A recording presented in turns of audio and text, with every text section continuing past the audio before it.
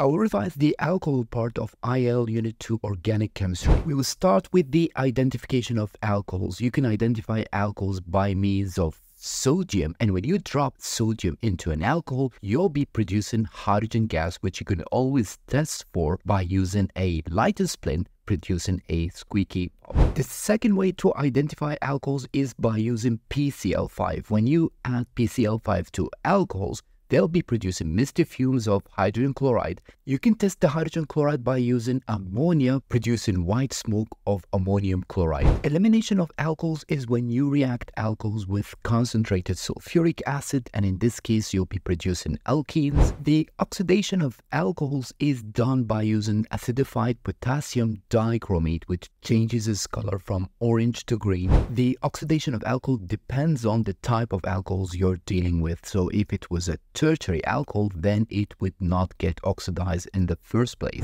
Secondary alcohols can be oxidized into ketones, which are prepared by heating in a reflux condenser. You can oxidize primary alcohols into aldehydes using fractional distillation. You can also oxidize primary alcohols into carboxylic acid if you heat in a reflux condenser.